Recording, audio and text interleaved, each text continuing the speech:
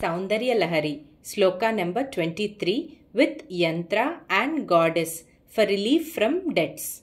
Thvayaa Hruthvaa Vaamam Vapuraparithrupthena Manasaa Shareeraardham Shambhoraparamapi Shanke Hruthamabhooth Yadethathvadroopam Sakalamarunaabham Thrinayanam Kuchaabhyaamaanamram Kutilashashichoodaalamakutam.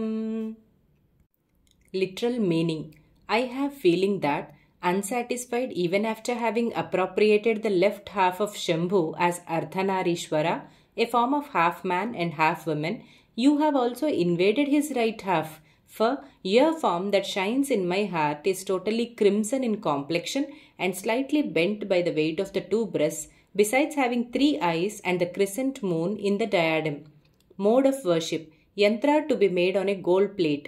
Chant this sloka 1000 times or 3000 times or 1001 times daily for 45 or 30 days, sitting inside the house, preferably in a place fit for worship facing north. Goddess of this shloka: Sri Sarvamangala Devi. Archana: chanting of Lalita Sahasranamam, offering red lotus petals. Offerings: sweet milk gruel, black gram cakes, cooked rice, fruits and beetles with slices of areca nuts.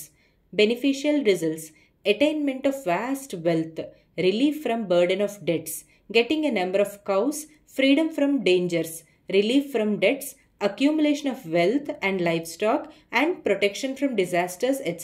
are offered by this yantra. Literal results: enhancement of yin, feminine, any ailment on the left side of the body getting cured, activation of Agna Chakra, appeasement of sun and moon related problems in the horoscope.